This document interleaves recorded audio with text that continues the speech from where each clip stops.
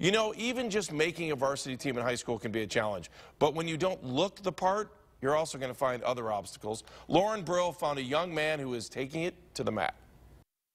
Go! It's not about being different. It's about respect. And I just wanted respect because when I was younger, I didn't have, they just respect because of my size. Cuyahoga Heights sophomore David Stankiewicz is smaller than most of his peers. It's dwarfism. I'm usually shorter than the average person. Step up, left leg. All right. This year, he decided to come out for the wrestling team.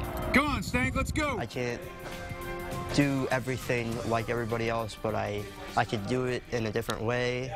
When David steps on the mats here at Cuyahoga Heights High School, he proves you don't need to be exactly like your team to be part of a team. I look at him like I look at my drill partner, everything. I drill with him sometimes. I mean, he's just a great guy. Still early in his wrestling career, David is 0-2, but his coach says his future is bright. You know, David's going to be a winner. It's not reflected in his record yet, but it will be because he's determined. David has earned the respect of others. Everyone in this room respects him. But in his effort to do so, he's learned that it's most important to respect yourself. Care about yourself before you care about what everybody else thinks. I'm a strong individual. I mean, mentally and physically, that's who I am.